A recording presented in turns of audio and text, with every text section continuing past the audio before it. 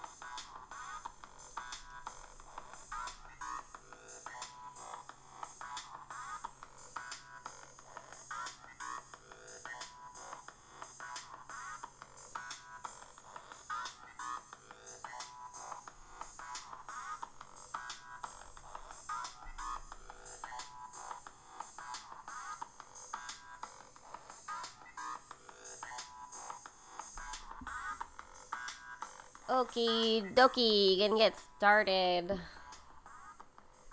Oh, that's not the right screen. Hi, friends. Happy Sunday. Welcome back to Zine Dreams. I am Jenn Vega. This is a stream exploring independent zines, commercial magazines, how they're structured, how they're made, tips for curation, and other ways to express yourself with printed matter. Last time, this was already a couple weeks ago. I've taken a couple Sundays off because, you know, #life. But the last time we talked about zines on a Sunday, we covered Short Stack Grits. Short Stack is a series of independently made, very specialty subject zines that are all hand stitched, and we looked at a purple one that was all about grits, and it was really cool. We also looked at a commercial zine from Fine Cooking, and they released a special edition all sides issue, and it was really funny to look at, you know, where the magazine was printed and understand, like, their view of, like, what fine cooking was.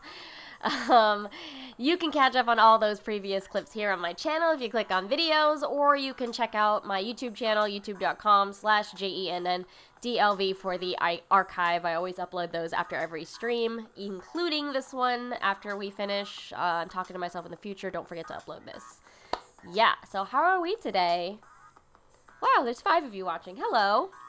Are you here to watch me read Terry Pratchett? I hope. So today I'm going to read very, very short prologue from Terry Pratchett's The Color of Magic. This is from the Discworld series. Good morning, Martin.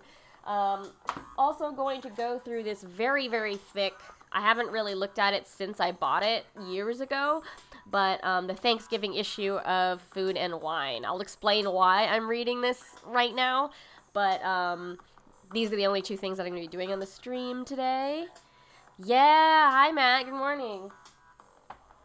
Matt says, I really need to read more Discworld. I was on a kick of reading these, maybe was it last summer? One of my really, really dear friends and used to be neighbor, Tommy Siegel, who is an illustrator, and band person about town, he, lent me the first couple books of Discworld. Well, not the first couple. He encouraged me to jump around. So, I started with, Men at Arms and Going Postal. I love the whole Carrot series. Color of Magic has to do with a character called Rincewind, who I don't like.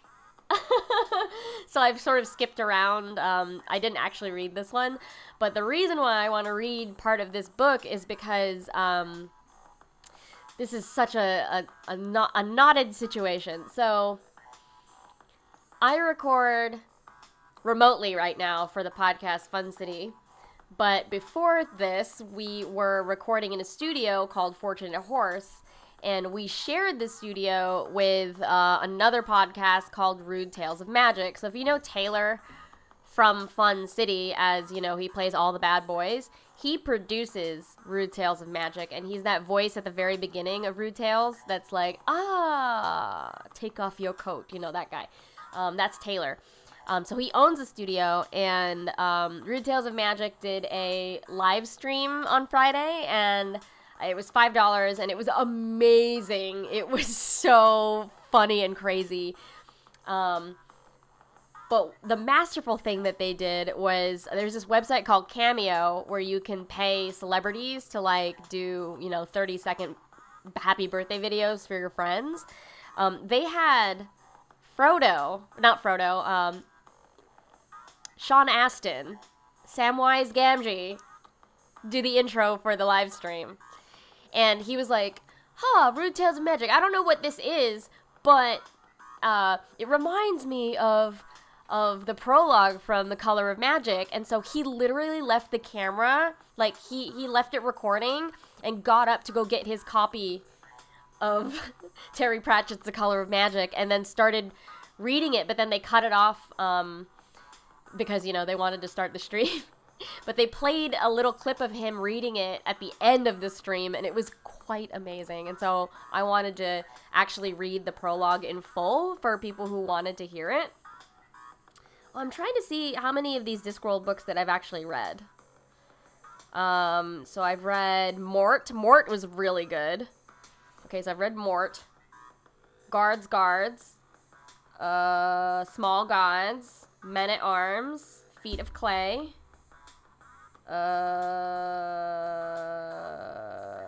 Wow, okay. Going Postal. Wow, I've only read 6 of these. There's a bunch. There's a bunch of these books. If you don't know Discworld, it's a whole universe. I believe Color of Magic is the first one, right? I think so. Okay. You read a bunch when you were younger, you can't remember any of them now. Yeah. When did this come out? This came out in 1983. And then reissued a bunch of times. So, let me find this prologue. It's only 2 pages. Oh, he was in the Color of Magic movie? Okay, I didn't realize. Oh my god, Tim Curry, really? I have to watch this now. I'm sure it was a wild movie. Okay. I'm gonna read the Color of Magic prologue. Hello, from 24C.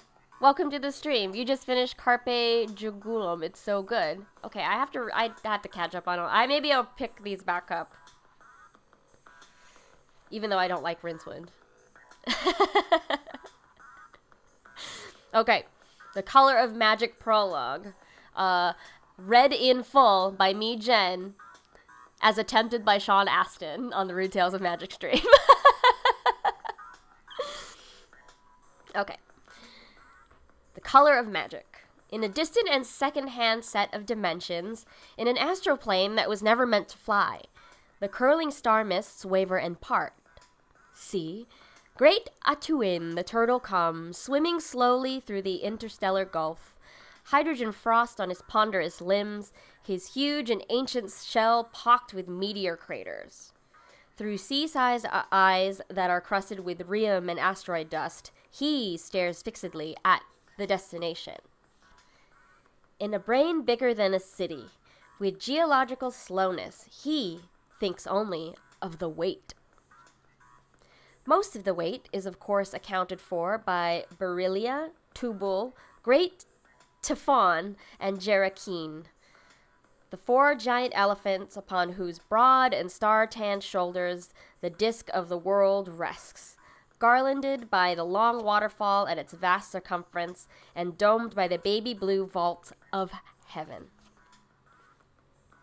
Astropsychology has been, as yet, unable to establish what they think about. The Great Turtle was a mere hypothesis until the day the small and secretive kingdom of Krull, whose rimmost mountains project out over the rimfall, built a gantry and pulley arrangement at the tip of the most precipitous crag and lowered several observers over the edge in a quartz-windowed brass vessel to peer through the mist veils. The early astrozoologists, hauled back from their long dangle by enormous teams of slaves, were able to bring back much information about the shape and nature of Atuin and the elephants, but this did not resolve fundamental questions about the nature and purpose of the universe. For example, what was Atuin's actual sex? This vital question, said the astrozoologists with mounting authority, would not be answered until a larger and more powerful gantry was constructed for a deep space vessel. In the meantime, they could only speculate about the revealed cosmos. There was, for example, the theory that Atuin had come from nowhere and would continue at a uniform crawl, or a steady gait, into nowhere for all time. This theory was popular among academics. An alternative, favored by those of a religious persuasion, was that Atuin was crawling from the birthplace to the time of mating, as were all the stars in the sky, which were, obviously, also carried by giant turtles. When they arrived, they would briefly and passionately mate for the first and only time, and from that fiery union, new turtles would be born to carry a new pattern of worlds. This was known as the Big Bang Hypothesis. Jesus Christ. Thus, it was that a young cosmocolonian of the Steady Gate faction, testing a new telescope with which he hoped to make measurements of the precise albedo of the great Atuin's right eye, was on his eventful evening the first outsider to see the smoke rise hubward from the burning of the oldest city in the world. Later that night, he became so engrossed in his studies he completely forgot about it. Nevertheless, he was the first. There were others. That was a long-running joke about the Big Bang. Thank you, Terry Pratchett. That was a prologue from The Color of Magic from the Discworld series. I have a few of the other books here that I haven't read yet, but I will get to it eventually. But thank you, Sean Astin, for reminding me that I even had the book on my shelf. Has anyone else read the Discworld series? It's very, easy to read. I remember I got through each of the books, in 2 or 3 days, if that. So today, the food publication that we're going to be looking at is a very, very thick issue. I'm not going to cover everything in here because it's very large. But Food and Wine, Thanksgiving, November 2007. Thanksgiving in August, huh? What's September? I mean, it's never too early to think about Thanksgiving. But the reason why I'm going to be going through this issue is, I don't know how many of you work in the food world, but when it comes to food styling and publication and how slow the printing industry is right now, just because of social distancing measures and safety, a lot of magazines shoot their holiday content over the summer. So for me and some of my friends, like, our work is mostly holiday based right now. And so we've got Thanksgiving on the brain. We don't want it to be here yet, but it's just like a funny thing that a lot of food stylists and recipe developers and like the behind the scenes kind of food industry people think about Christmas and Thanksgiving and Hanukkah in June, July, August. It's a weird thing. Totally weird. I got used to it after a couple years, but I just wanted to tell you that, and then also go through this very large food and wine issue about Thanksgiving. So just reminder, this is from 2007, so a lot has changed in the publishing industry, and culinarily a lot has changed. I feel like a broken record every time I go through these, but like the coverage is very, very white. I mean, unsurprisingly, very, very white. It's aimed toward people that own homes or people who can afford to remodel their homes. And right now I think the economy has changed so much that this is going to feel like super discordant as we like look through it. But just remember that as we're going, this is from another time, another timeline. And I don't mean to, whatever I say about this, I don't mean to bag on Food and Wine. Like, I do like their publication a lot. Let's just make that clear. So we're starting with the cover here. Boy, does this drive me nuts. There are 3 different typefaces on this cover. Can you spot them all? So we have the sans serif up here, Food and Wine. We have an italicized, and then we have a script at the very bottom here as a call out. This is insane to me. Why would you have so many? I know. Drives me insane. So this has how many pages in it? Wow, 272 pages, and it retailed for $4.50. Holy crap. Something that's 200 and something pages would not cost $4.50 now. Wow, that's kind of a bargain. It's a pretty good deal. Yeah. Oh, I didn't realize if I hover over your username and you have a crown or, Martin has a first next to his username because it says founder, 5-month subscriber. Thank you very much. I appreciate that. So the cover stories here are Thanksgiving best menus from exotic to classic. Oh my god, already we're off to a bad start calling something exotic. 17 incredible South American wine bargains and the ultimate American cheese plate. I'm very curious to see how they define ultimate and American cheese, because I have opinions about that. Opening her right up, we have an ad for Honda, which is relevant because I was watching Community and there's a whole episode about guerrilla marketing in Honda. So obviously this is geared toward people who can afford to buy a car and to remodel their kitchen, because there's stove Kenmore ads in here. Delta Airlines, people who can travel. This has changed drastically now. Screw Delta also. Beyonce in an American Express. This is 4 ads before we've actually gotten to any content. I mean, look at her though. Always a queen.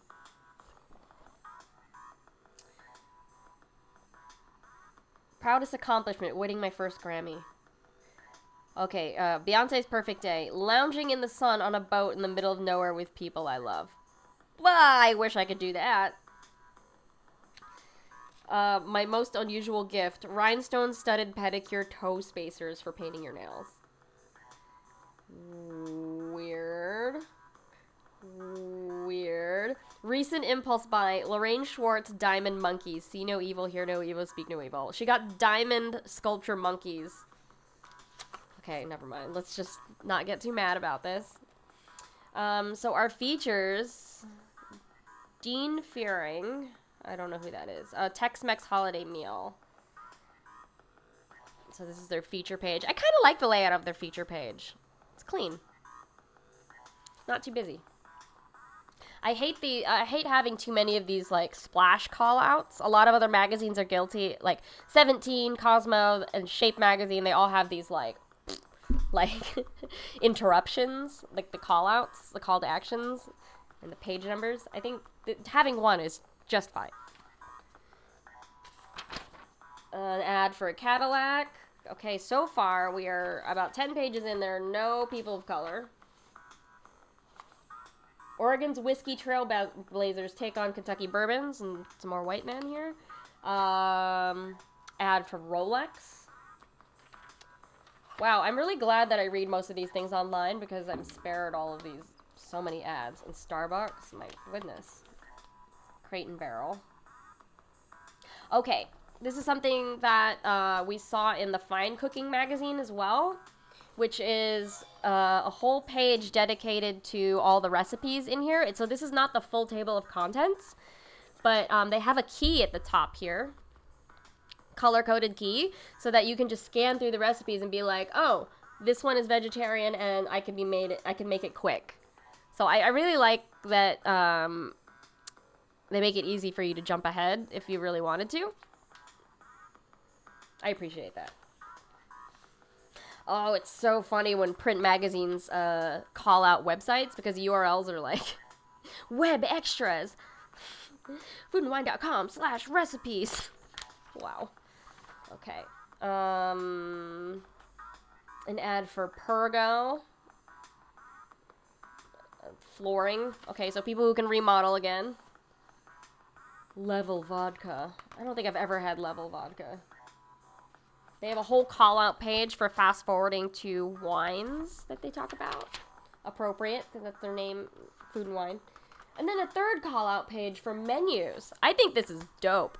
So this is like, another layer of organizing content. So this is like curation level stuff. So taking a large amount of information and making it easier to browse is always appreciated. Especially in a 272 page magazine like this. Advertisement for Bose and Jaguar. Oh my god, who can afford a freaking Jaguar? Ay ay. Raymond James. No people of color so far. Dear Kettle One Drinker. Oh my god, I remember these ads. Index all the things. I agree. Alright, let's look at this letter from the editor, who is Dana Cohen, I believe. Look at her photo. Look at these shoulder pads. Lady.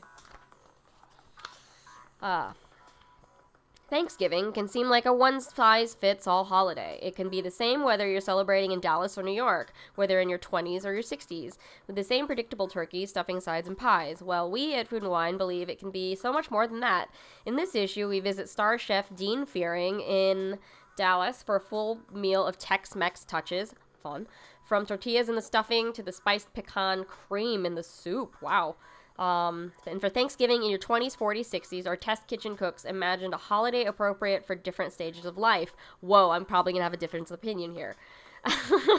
Melissa Rubel's Indian-inspired menus for 20-somethings who want to experiment. Grace Parisi made the perfect 40-something family Thanksgiving with plenty of make-ahead dishes. Marsha Kiesel took on the extravagant, elegant 60s. Perhaps the most daring Thanksgiving move would be to mix and match recipes from the entire issue. Agreed. For the ideal hors d'oeuvre, I begin with Laura Werland's story and the Great American Cheese Plate. If we're going to serve a turkey, I'd opt for one from Bruce Idell's recipes and a meat master cooks in his dream kitchen. Dr. Pepper glazed ham, hell yeah, or stuffed pork roast would be sublime. Wow, wow, wow.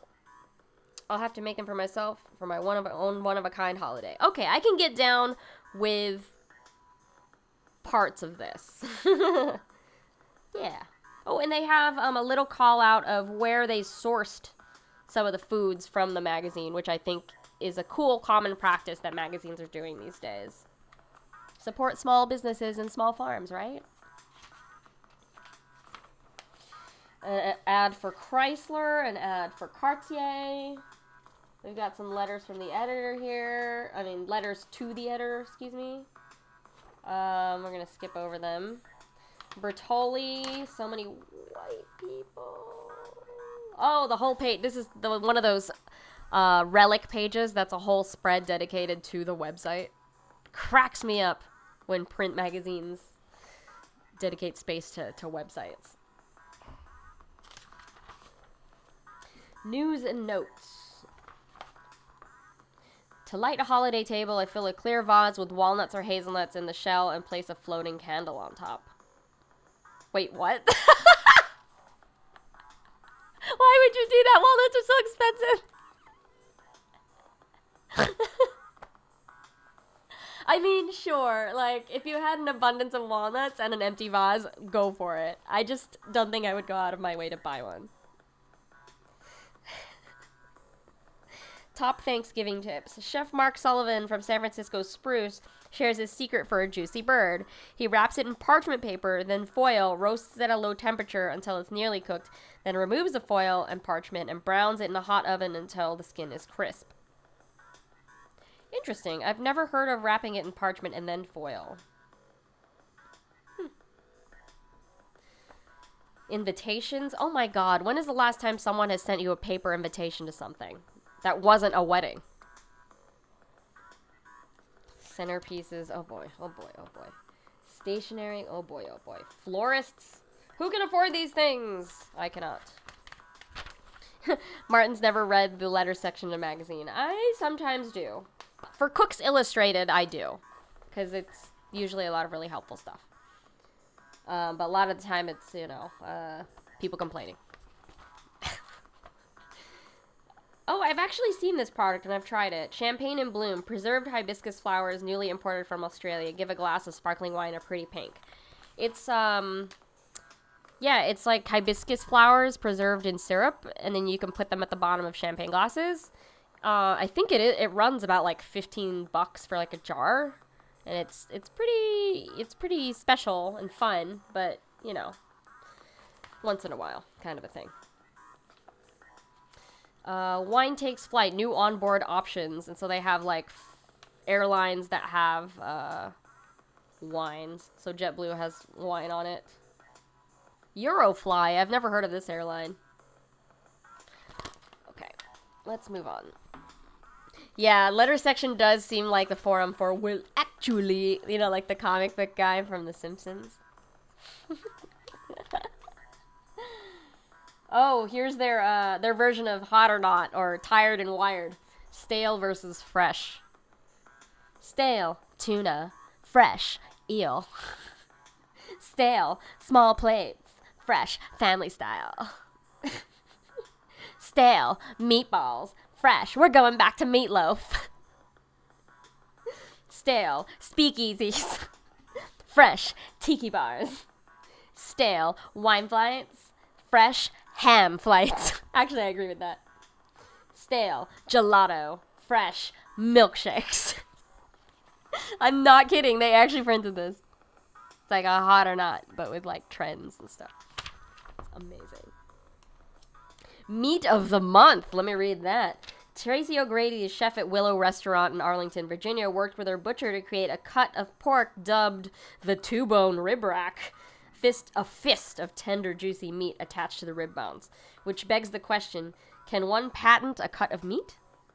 It looks good. It just looks like a double chop. I do this with lamb chops. Because, you know, lamb chops can be like little lollipops. Well, if you just wanted a bit more, you just do a double, which is just not cutting them apart. Y'all.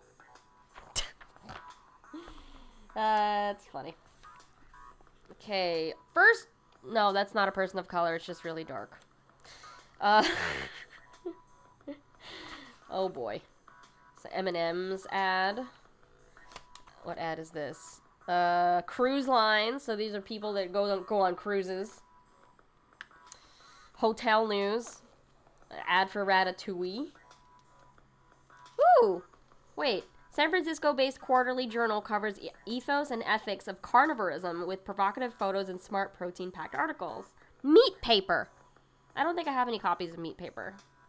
Yeah, they have a little throw to printed materials here, which is dope. Appreciated. Okay, ad for Ratatouille. An ad for Thermador ovens. Sinks. a feature on Washington, D.C. Ad for Belvedere vodka. Okay, first people of color are printed in black and white for an ad for a Macy's book called Great Gatherings. Boy. Look, see? The first people of color in this magazine have been deprived of color. Hiya. Okay, so that's Nancy Silverton. Okay, can't correct. Govind Armstrong. Takashi Yagihashi. Marcus Samuelson. Ming Tsai. Okay. They're all men. No women of color so far. And we are on page what? 58, 59, 60, 61. We're on page 61 of 272 of Food and Wine, and we have no women of color yet. This is upsetting. Yes, so many vodka ads, for sure. There are, let's see, there's a feature here on Memphis, Tennessee, St. Louis, Missouri. This whole thing is assuming that we are traveling. Cajun Country by Car, Native Sons Freewheeling Tour, and they are white.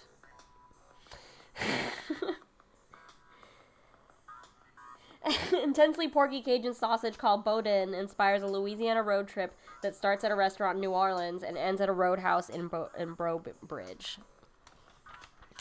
We got a ad for Aruba targeted at New Yorkers. New Yorkers love our restaurants, enough said. Wow. That's what this ad says for Aruba. As if New Yorkers are like the coolest ass shit ever. I mean, some of us are. But that's just really funny that New York culturally is held up in that regard. You know? Okay. Got a feature here. Travel Channel. I think this was around the time in 2007 when Travel Channel was pivoting to a lot of food content. Because Travel Channel did not used to focus on food. But now, you know, because of Anthony Bourdain back then, they started covering a lot more food. Okay. Got more.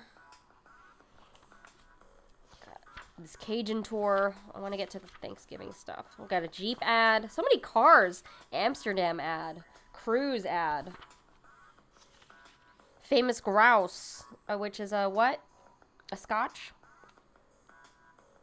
Travel content about Europe and the Mediterranean. Ghirardelli. Oh my god. Travel cruise. This is a whole section on travel cruises. Culinary cruise news. Carnival Cruise Line. Wow. There's a whole column here about culinary cruise news. Princess Cruise is launching a chef's table on all ships. Oh my god. Can you imagine being that reporter? Can you imagine being that reporter stuck on a cruise right now during quarantine? Jesus Christ. Ad for Swanson broth. Acceptable. Okay, here's the first Thanksgiving content we're reaching here. This is at page 87.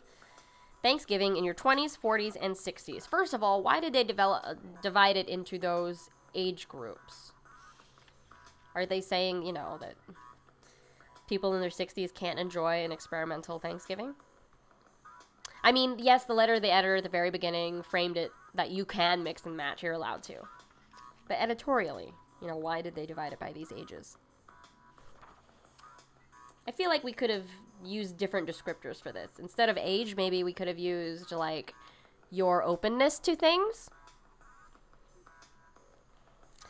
Thanksgiving in your 20s. For her irreverent take on the holiday, Melissa Rubo looks to India with yogurt-marinated turkey breast and curried butternut squash. That makes a lot of sense because if you've ever made chicken tikka masala at home, the chicken is marinated in yogurt first before you bake it. Lovely. There's not very much editorializing here. That's kind of the only introduction that we got. Wow, wait, what? There's no context? That's disappointing. So it starts out with a mango rosewater cocktail, Indian popcorn, inspired by Indian snacks called chaat. This crispy, spicy, salty combination of popcorn and bits of fried serrano chilies and shallots is perfect with cocktails. I'm not sure serrano chilies are very Indian, but I mean, if that's what you have, then sure. Interesting. Okay, so in her reimagining of holiday pumpkin soup, Melissa Rubel adds pumpkin to dal, a spicy, soupy Indian legume dish. Result is a hearty, healthy soup with a lovely edge of sweetness. Pumpkin dal sounds pretty good. Where's the pinch of hing powder? Pretty much every recipe that I've seen adds a little pinch of hing powder at the end. Beautiful. Indian spiced turkey breast. Roasting a whole turkey is always tricky since the breast can dry out while dark meat finishes cooking. To get around that problem, Melissa roasts turkey breast by itself. With the right amount of cooking, it's always juicy, especially when marinated in a combination of lemon and yogurt. This is a trick that I've been doing the past couple Thanksgivings.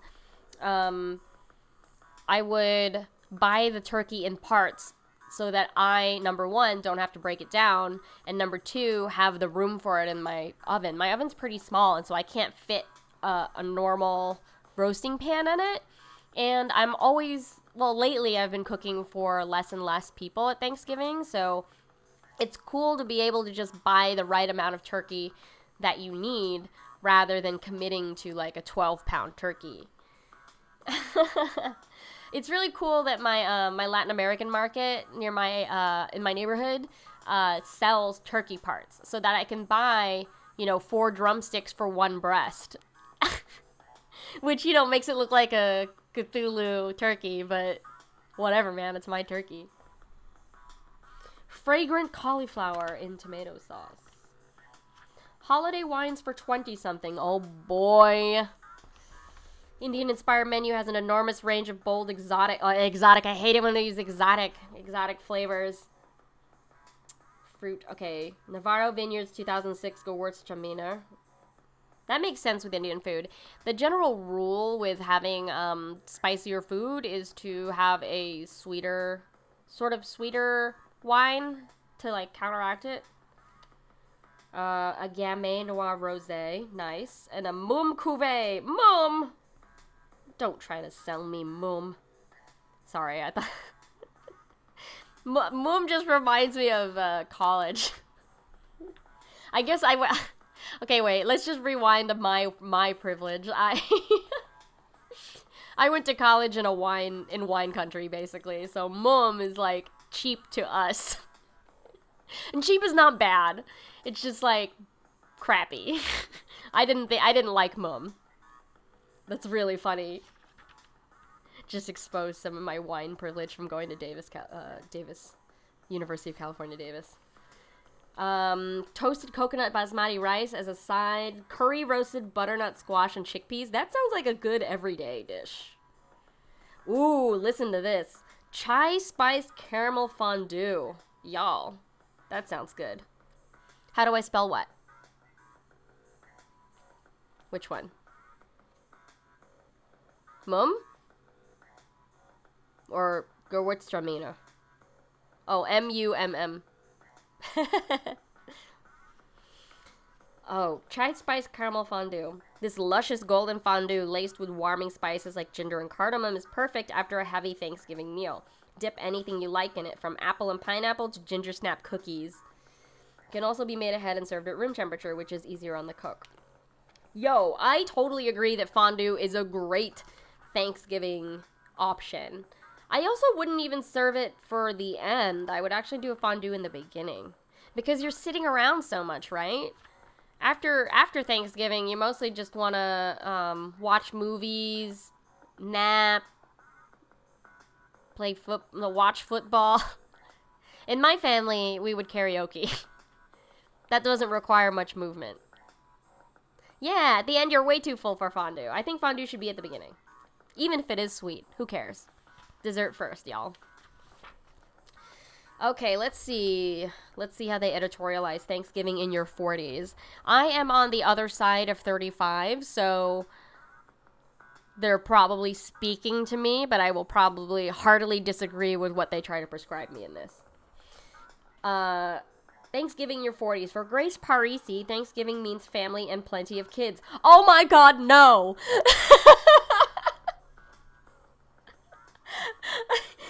So her meal is easy to make with classic turkey and stuffing. Oh my god, no. Y'all. I mean, it does look beautiful. I don't want to readily assume now in 2020 40 means that there are kids around. Yeah, you knew they would mention kids,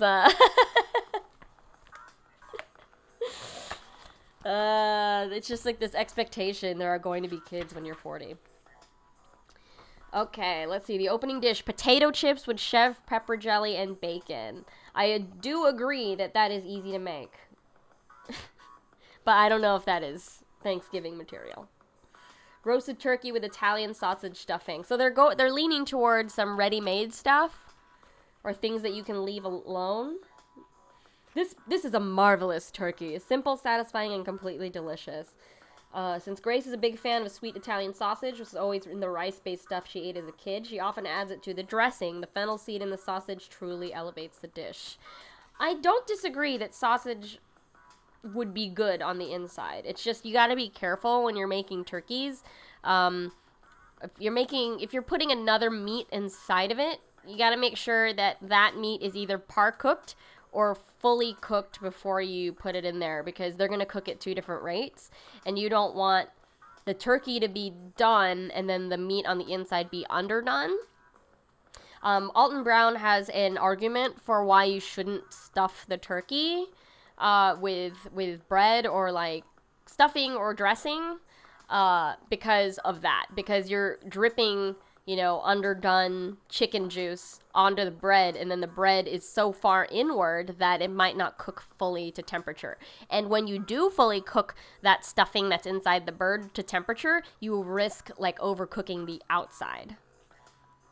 So I've always been a fan of putting aromatics in the turkey, but not serving them to eat.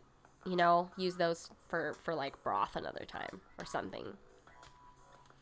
What's it called? Okay, so honey glazed roasted root vegetables. So the menu is much simpler here, which I get because they're trying to, you know, account for kids. But what if you have, like, older kids who, like, want to help, you know? They're just only assuming that the kids are young. Like, kids can be older and they can help. Green salad with tangy mustard vinegar. I just think that this menu is, like, a little too simple. If we're going to be featuring it in a big centerfold thing in the magazine. Should be cool, but also, like, easy to do. I don't know, whatever. Whatever. Holiday wines for 40-somethings. Traditional Thanksgiving feast like this one pairs best with vibrantly flavored bottlings. Zesty sparkling wine, fruity Zinfandel, and sweet citrusy muscat. Okay, so this is where they balance it, right? Like, mom is really tired from making all the food. Let's treat yourself to a nice-ass wine. I mean, the price points on these aren't much different from the 20-something ones, except for the Zinfandel, which I would not pay $48 for. I'm sorry, I have this stigma against Zinfandels. I think it's because I grew up around them. In California. But cool recommendation, orange muscat. Never had that. Moving on, big block of ads. The rest of the 40s menu, roasted garlic, Parmigiano broccoli, right? Mashed potatoes with horseradish cream, okay. Cream spinach with buttery crumbs, all right. Okay, the dessert is pumpkin cake with caramel cream cheese frosting. Why is everything so caramel-based here? I mean, it does look great. I do need a stream where I just rag on wines. I should just be drinking a whole bottle of wine and rag on wines. I'm also just not an expert on wines. I have opinions, but I'm not an expert.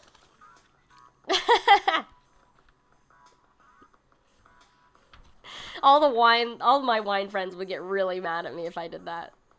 Maybe it should be a group stream. right, where I have a Zoom call with a few other wine people and ask them questions. That'd be fun. Okay, we're getting to the Thanksgiving in your 60s. Marcia Kiesel's Thanksgiving meal is elegant and luxe. Oh boy.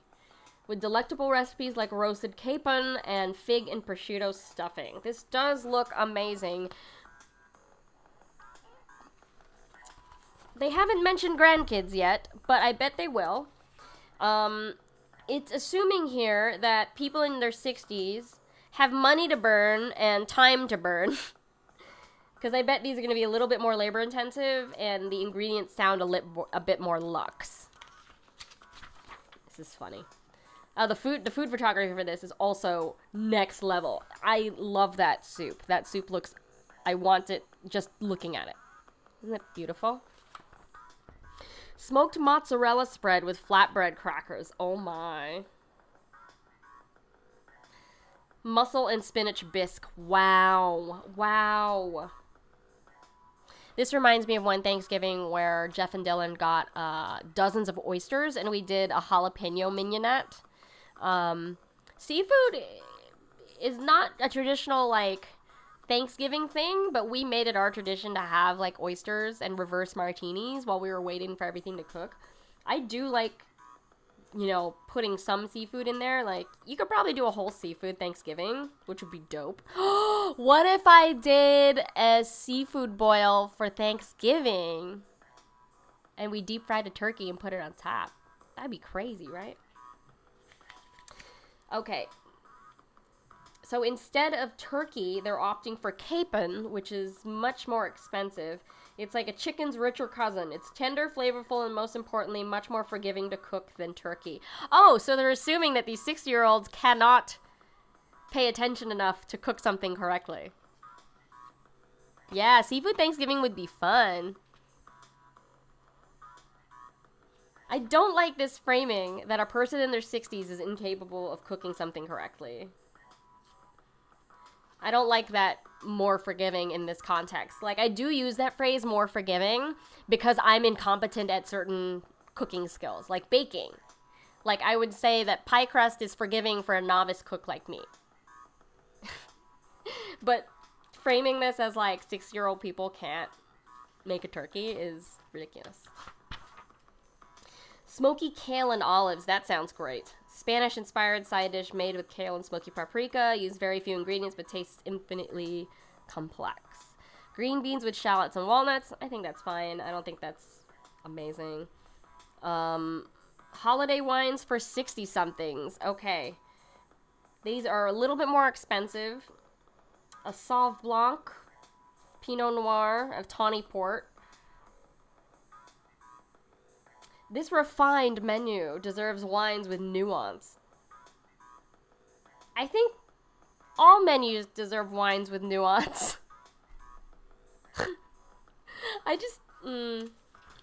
Assuming that 20-year-olds don't know anything about wine and that 60-year-olds have had all the wine is dangerous. I think that there are a lot of 60-year-olds who don't know much about wine and want to still learn. I mean, but that's why they have these pullouts at all, like recommending wine. I mean, that's what this whole magazine's for. It's for recommending wine. But, you know, I'm just trying to poke holes in how we editorialize things. I mean, I may be guilty of some of these same practices, but the more I'm aware of it, the more I'm less likely to do it in the future. They got sweet potatoes with apple butter as a side, cranberry sauce with spiced pumpkin seeds. That sounds good. Sugar, water, cinnamon, raw pumpkin seeds, not roasted. Okay. Interesting. Oh, so they roast them in the recipe. All right. Their dessert is chestnut chocolate mousse, so no caramel here, which is great. Sophisticated flavor. Boy, the language about 6-year-olds, they're just trying to shove you into this box of being sophisticated. Boy, boy, boy. How to get that look, and they got, like, styling. Probably divided by affordability. Oh my god, $133 for a fork and knife. Hell no. Hell no! When I'm 60, I will not be dropping $133 on a fork and a knife. Y'all. Yo. Hey. $90 serving spoons. Sorry, I'm getting... So far, we've only had women of color in name. We're at page 118, and there have been no women of color pictured. There's a interview with a white guy. An ad for Nissan. Reviews of slow cookers. I totally endorse having a slow cooker. Because you can cook while you work. Slow cooker sour cream cheesecake. What? Say what? What? I've never heard of a sour cream cheesecake in a slow cooker. Well, I'm gonna have to try that. 6 steps to reaching Yoki Nirvana. Okay. Another white woman. How a slimmed down chef stays thin. Oh boy. Talking about weight with a bearded white guy. Okay. Oven fries, wonderful. Side note, I watched a video recently with America's Test Kitchen about oven fries, you know, baked oven fries, and they made this, like, hilarious slurry that they toss this gelatinous tapioca starch slurry over the fries and then bake them so that they have that crunchy crust. But I just think it's really funny that we have to alter them that much to get the texture that we want. I don't know. I think it's amazing and innovative, but also, like, defeating the purpose of something that's supposed to be so easy. Ooh, this looks good. Baking from the Heartland. Oh, Nancy Olson. Okay. Gingerbread with quark cheesecake. Quark is a type of soft cheese. So making cheesecake not with cream cheese, but other cheeses. I think that's cool. Another white lady. Okay, where are my women of color? There's a Land O'Lakes. Oh boy, problematic ad here. Cacao Reserve. Obligatory holiday ad for the magazine that you were actually reading. It's always funny when publications do this. Give the gift of food and wine. Give the gift is the most used phrase in all holiday advertising, at least from my perspective. From a person who's had to write that kind of copy all the time. Give the gift of blank. Give the gift of blank, blank, blank. I need to think of a different phrase. An article, another ad for another oven. How many ovens are people replacing? That has been like the 4th oven advertisement in this. Like, how many people are shopping for ovens? Seriously. Land O'Lakes does still have that logo. They've been called out. Okay, this is the cover story that we were looking at. The Great American Cheese Plate. I was worried that they were gonna slip in European cheeses, but it actually looks like they did the research and they're all American cheeses. And I've had a lot of these. So number 1, basket molded Chev from Pure Luck.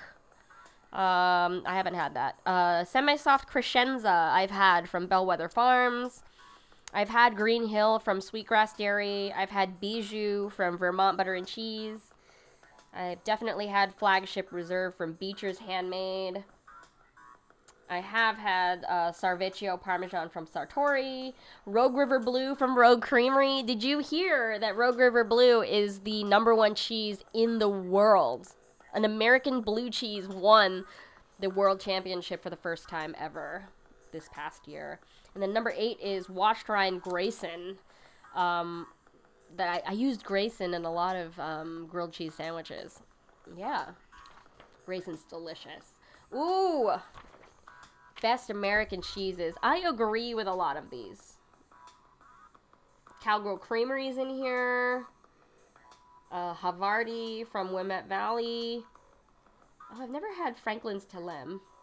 A lot of these are from California. Cypress Grove, which is based in Arcata, California. Vermont Butter and Cheese I already mentioned. Hey, this is a good list of cheese. Pleasant Ridge Reserve from Uplands. Hell yeah, they're so good. They're from Wisconsin. And it's divided by texture of the cheese. So it's got like fresh, soft ripened, semi-soft, semi-hard blue cheeses, wash rye, and hard cheese. I like how this is divided, but I think the ads really take away from the feature. It was kind of cool to have the one layout page of everything, but then it got buried by all this text. I think this is way too much text. It's really cool, but totally got shortchanged there. Oh, and a cool feature about cheese shops. Oh, I've only been to 2 of these. I've only been to 2 of the 4. Foster and Dobbs Authentic Foods in Portland, Oregon. Premier Cheese Market in Minneapolis. I've been to Saxelby, which is in New York. And I've been to St. James Cheese in New Orleans. St. James is great. I love cheese shops because you can ask so many questions and try all the cheeses. Okay, ads for Ghirardelli, Martini Rossi. Oh my gosh, so many ads. Ad for Wisconsin cheese, placed right near the cheese feature. America's best new whiskeys. We're at page 170, and there are no women of color. This is disappointing. Yeah, more white guys. I mean, I'm sure that there were women of color in the production of this magazine and, like, authors, but none of it's been, like, really contextualized or shown. It's disappointing. Boy, look at this. This ad is trying to appeal to the artists who read this. It's for wine.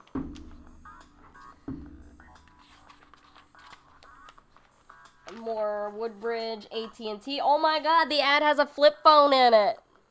That's how far away it was, y'all. The next must-visit wine country. They say Portugal's Douro Valley. Wow, I would like to go to Portugal. I will say that a lot of people did take vacation to Portugal last year. It's really fascinating. I don't know what it was or what my friends read, but I know at least 5 or 6 people that went to Lisbon last year. Okay, a Pepperidge Farm ad. Wines of Argentina. Wine Lover's Guide to the New Douro. Crystal Cruises. Okay. Tasting and testing. Okay, so just like Bon Appetit, Food and Wine also has a test kitchen. Pretty much all of these major magazines have test kitchens. For Put an Egg on It, a Happy Family Night Market, I am the test kitchen. Me singularly.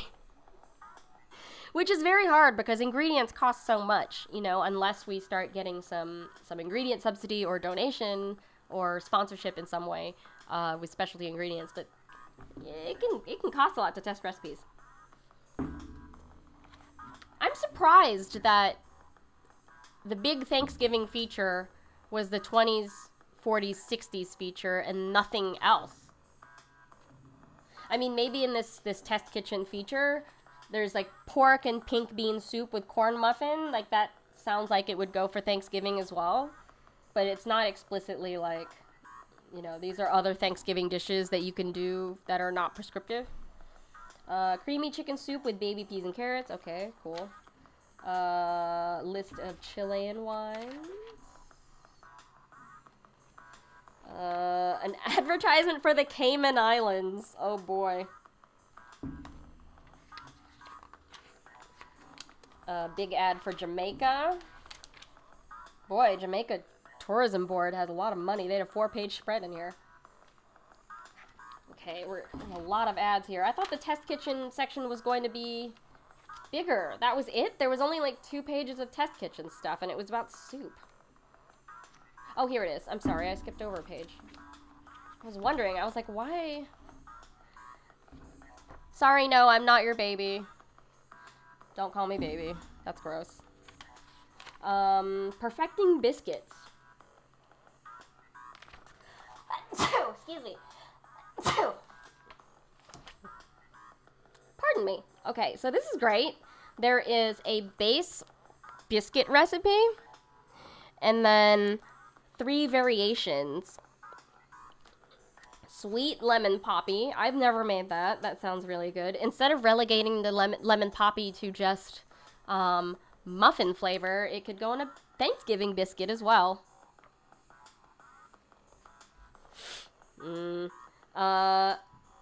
There's also an herb gruyere, and then a savory cranberry walnut. That sounds good. I would also put bacon in the herb gruyere. Argentina and Chile's 17 best values, and this is all about wine. Malbecs. I do like a Malbec. These are places I would like to go in the future, someday. Okay.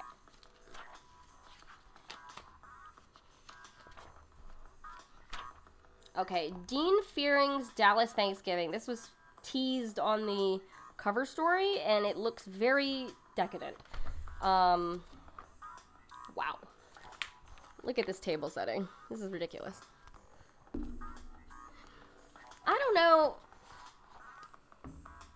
I don't know how I feel about a Thanksgiving where you have to stand up to get the food and then sit down. I kind of like having the big communal table. You know? Oh yeah, so this guy's whole thing is Tex-Mex. So there's individually plated nachos, which drives me insane, but, you know, it's wow, okay.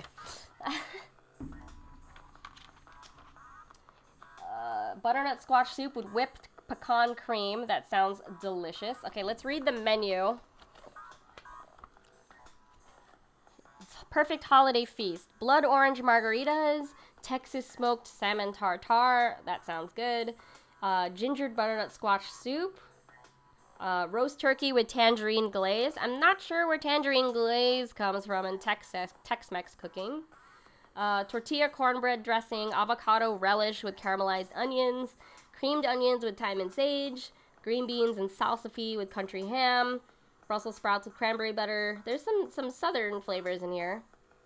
And then a Texas State Fair pecan pie, pumpkin pudding with meringue. All right. This is a lovely styled shoot. Can you imagine pretending it's Thanksgiving in August, like we are today? I mean, like I told you, a lot of these holiday magazine shoots happen in the summer. So all these people, can you imagine, in Texas summer heat, are dressing up in full Thanksgiving-like suits and fancy dresses? I like this idea of this Texas smoked salmon tartare. Let's try that.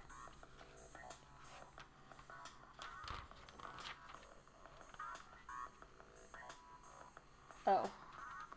That was it. Okay. What is this? Okay, so this whole next section is a feature on tableware. So like the props and the equipment. So they have recipes that go with these very specific like dishes. I have a lot of oddly shaped dishes in my house.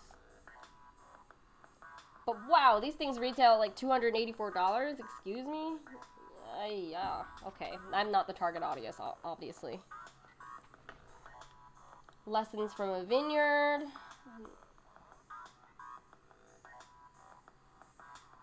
Who is this? Lisa Kring.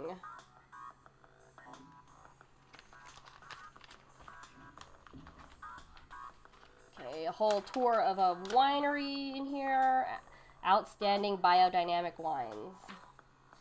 A meat master cooks in his dream kitchen. Bruce Idell. Do you know Idell's sausage? I've had that before. It is delicious. So that's Bruce Idell, the guy behind the sausage. Recipe file. Dr. Pepper glazed ham with prunes. Roasted rack of pork. Butternut squash bread pudding. Olive crusted leg of lamb. Yes. Cauliflower pilaf. Spanish style braised beef brisket. That is a lot of meat dishes. I love that. But this is also like a brand play. Like, they're advertising the stuff in the kitchen to do this photo shoot. It's crazy. Dr. Pepper glazed ham. I am down with that. Sounds good. Green olive and lemon crusted leg of lamb. That also sounds really good. Idell's inspiration for this roasted leg of lamb was a dish he tried during the annual sheep festival in Saint-Remy of Provence.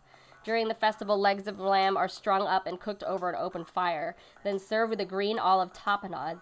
That tapenade became the basis for the lemon-scented crust here. You can also use the crust as a stuffing in a boneless leg of lamb. Yum! This sounds so good. It sounds really good. My mouth is watering. I'm almost ready for lunch. It's good, because we're almost near the end of this. Wow. Bruce Idell. We are near the end of the issue here, and there have been no women of color in any of the photos. You're cutting up a melon for slushy? Very nice. The Samsung ad.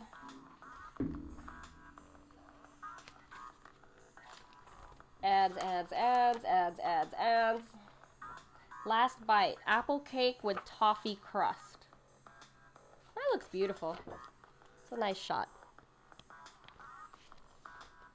And an advertisement for a Hummer at the very end. I don't really see someone who reads Food and Wine. All these things that it was advertising toward, like vodka, ovens, wine, and then a Hummer at the end. I'm not sure that matches.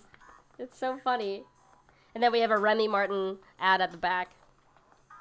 Okay, so that was a big read-through, skimming, if you will, of Food and Wine Thanksgiving 2007. I know that this magazine has gotten better and has grown to 2020. Yeah, Hummer was going for the housewife for a while. Wow. They had a mini Hummer? I didn't know that. That's really funny. But yeah, that was the November 2007 issue of Food and Wine, Thanksgiving. There are definitely some things in here that I would like to try. I was just surprised that some things were editorialized and some things weren't. I'm surprised there wasn't more context around the Thanksgiving in your 20s, 40s, and 60s. And I'm not sure I agree with the way they divided those recipes, because I think that people of all ages can enjoy all of those recipes. I think it's a difference of experience in the kitchen, which is cool. All levels of people, you know, can make Thanksgiving. Just depends on where your entry point is and how much you can afford. You can make a really good Thanksgiving for a very affordable amount. Like, I think that last Thanksgiving I only spent, like, less than $50 because I bought my turkey in parts, and we were just trying to use up stuff that was already in my pantry.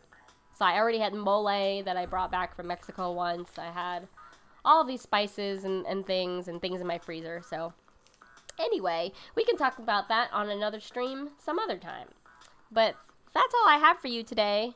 If anyone has any questions about printed materials, how to make them, what is my experience editing them, or if you want to share something that you've read over the past week, I'd love to share it with the group or tweet it out at least. Feel free to tag me whenever you see something interesting about food or printed material on the internet. This is my username, Randwiches.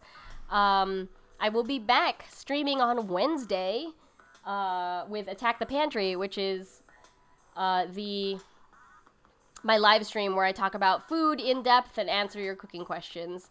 So thanks for hanging out with me on a Sunday. I hope that you have a good rest of your Sunday. I'm going to go hang out with my friends and their new baby at a park, and I'm going to eat these ground cherries that I bought from the Greenpoint Farmers Market from Brooklyn Grange. So everybody grab a snack. I hope you get some lunch. Have a good rest of your Sunday, and I will see you on Wednesday at 5 p.m. Eastern. Goodbye!